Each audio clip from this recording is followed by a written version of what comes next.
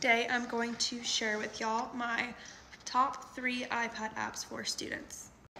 So the first app is like one of these apps. You don't necessarily need both, but definitely Notability or GoodNotes. GoodNotes is what I use for my student planner. I plan all my weekly stuff, track all my assignments, all of that good stuff. And then Notability I use for my school notes. I have a bunch of ones in here. Literally the only reason why I have both is because I do like iPad content, so I had to buy both.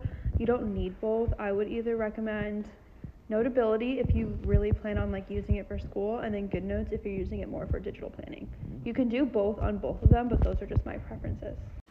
And then if you prefer to not have to like write out your notes and you prefer more of like a software type of thing, I would recommend Xtiles or Notion. They're pretty similar. Xtiles just a little bit easier to use.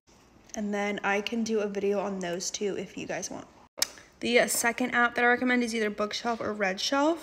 Both of these are apps you can use to access your textbooks digitally. I always buy digital textbooks because I like to just open it up on my iPad and be able to read it wherever I am. Who wants to carry around a super heavy textbook? Not me. And then finally, Study Bunny. Study Bunny is like a Pomodoro timer, but with a little bunny. So every time you finish your timer, you earn little carrots and food for your bunny, so you just get to just take care of your bunny. I recommend this one on your phone and your iPad. That way you don't use your electronics while you're studying, which is super helpful. And then bonus app is Canvas if your school uses Canvas. I will literally always have Canvas downloaded on all of my devices. Every single one will have Canvas.